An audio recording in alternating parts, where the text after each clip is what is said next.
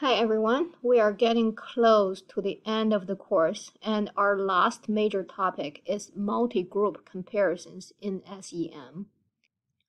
When the sample from a single population is used in SEM, the focus usually is on whether the model parameters are significant.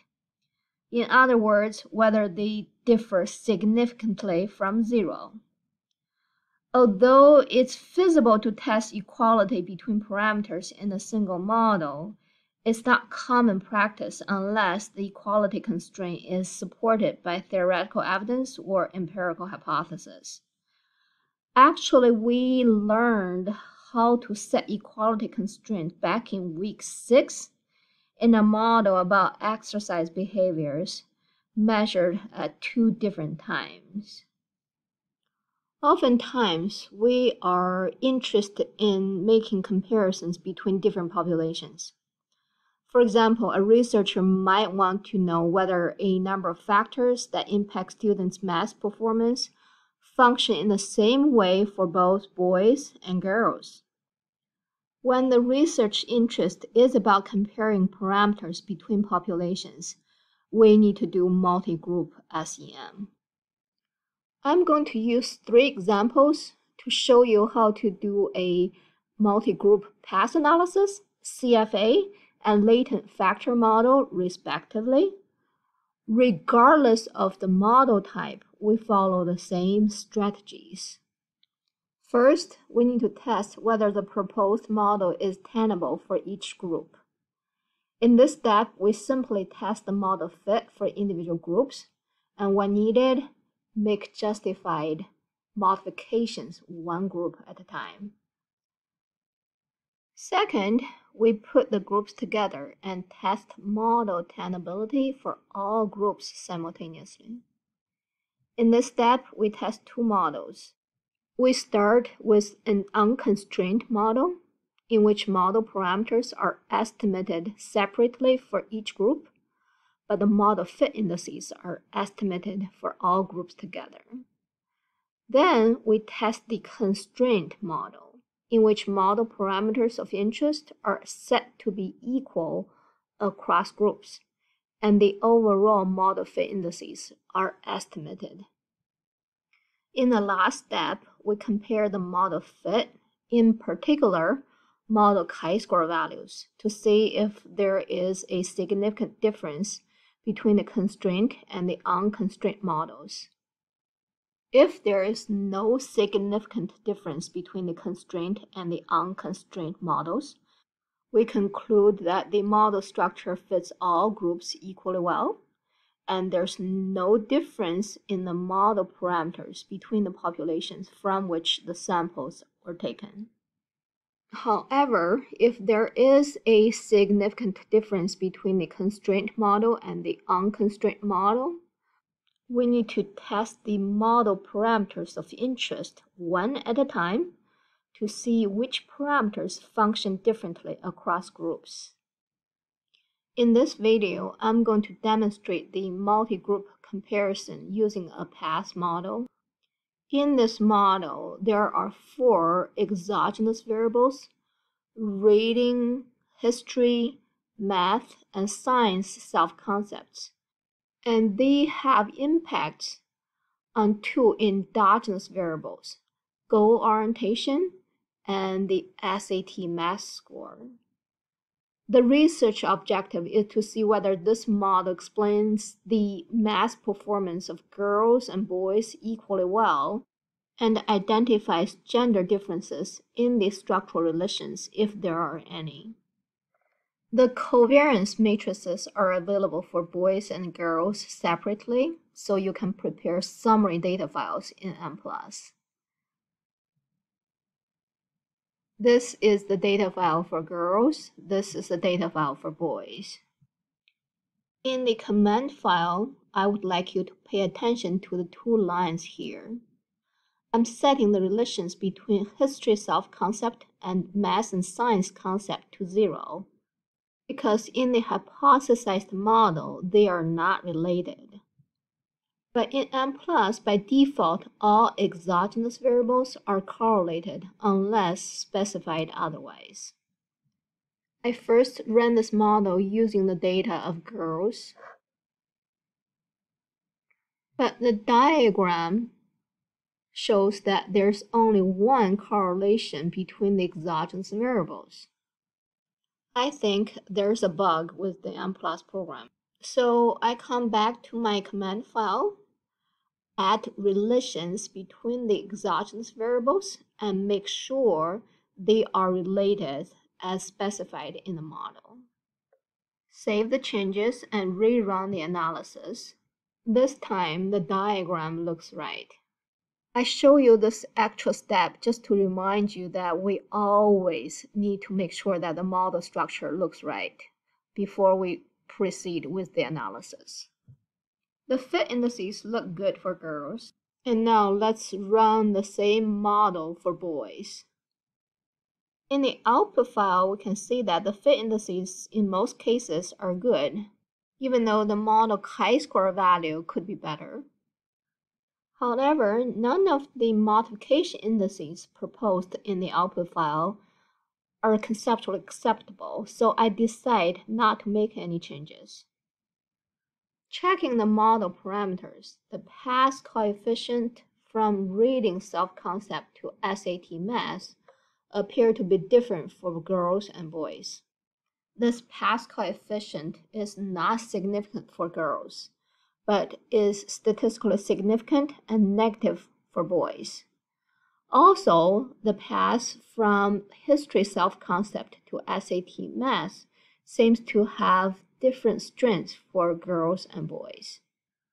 In step 2, it's time to put the two groups together and test the model fits. Since we are using summary data, we need to create a data file that consists of information from all groups, with data of group 1 going first, and then the data of group 2. In the command file, first we need to make it clear in the data section that there are two groups using n groups equals 2, and make it clear that the first group is girls and the second group is boys. There are two numbers for the sample sizes.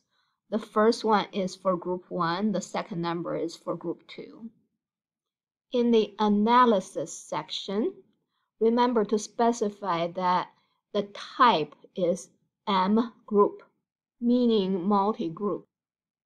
In this unconstrained model, we repeat the same model structure as we had for individual groups. Once we run the analysis, you will see in the output file the confirmation that there are two groups with a total sample size of 2,000. The model fit indices are provided for all groups together. Nonetheless, you can see the contribution to the total model chi-square from individual groups. The chi-square value is lower for girls, suggesting that the model fits girls' data better, which is consistent with what we found in the analysis of individual groups. The overall model fit indices look fine, even though the model chi-square is statistically significant. Here is a summary of the model fit information for the girls group only, boys group only, and when they put together in an unconstrained model, you can see the model chi-square of the total sample is a sum of the chi-square for girls and the chi-square for boys. Moving on to the next section in the output file, you can see the model parameters are estimated separately for individual groups. Here is group 1, here you have group 2. The model parameters have the same values as they were estimated in the individual groups. The multiplication indices are also provided by groups. Now it's time to do a constraint model in which all model parameters of interest are set to be the same across groups. To do so, in my command file, for each pass coefficient to be estimated, I need to add a number in parentheses right after the exogenous variable name. Because I have 8 structural paths, I gave each of them a unique number.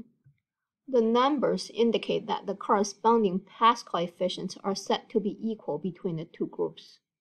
We do not need to do this for the correlations, covariances between the exogenous variables because they are considered unanalyzed and not part of the research interest.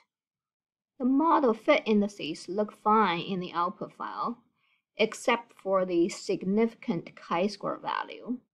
With both the unconstrained and constraint models being acceptable, we now are ready to compare their model chi-square values.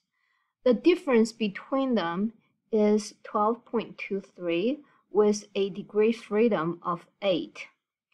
The critical chi-square value when the degree freedom is 8 is 15.51. Because the chi-square difference is lower than the critical value, we can conclude that there is no significant difference in the model fit between the unconstrained and the constraint models, and the same model structure fits boys and girls equally well. For this particular example, we could just stop the analysis right here. However, if you would like to explore further, or if there was a significant difference in the chi-square values of the unconstrained and the constraint models, we need to move on to step 3. In step 3, we test the differences between corresponding parameters. A common strategy is to begin with the constraint model, look at the modification indices in the output file to estimate the benefit of releasing each individual equality constraint, and decide on what change to make. In our example, the model modification indices for both Group 1 and Group 2 suggest release the equality constraint on the path from math self-concept to SAT math. We can release the constraint in the command file by removing the number and the parentheses following the path relation. Save the change and run the analysis. Check the output file. If there are more changes to be adopted, we can release additional constraints one at a time, each time assessing the statistical significance of the largest change in fit. In our example, the model chi-square is reduced, and there's no other modification seems necessary or acceptable. This is the model fit indices for the final model, and we have completed all 3 steps for this multi-group comparison path analysis. When the analysis is complete, model parameters with released constraints are inferred to be different across populations. Parameters with remaining constraints have tenable equality. In this example, the only released constraint is from math self-concept to SAT math. Based on the values of the path coefficients, we can conclude that the impact on SAT math scores from math self-concept is stronger for boys. The higher their self-concept on math, the higher their SAT math scores. Although the same relation is observed for girls, the magnitude of the impact is significantly weaker. A different strategy can be used in step 3, in which you start with the unconstrained model and constrain each interesting parameter to be equal across groups, one at a time. Your choice of parameters to be constrained is guided more by research interest than statistical information. But whether to include a constraint in the final model still depends on model chi-square increase each time from the original unconstrained model. If the chi-square increase is statistically significant, you can infer the corresponding population parameters to be significantly different.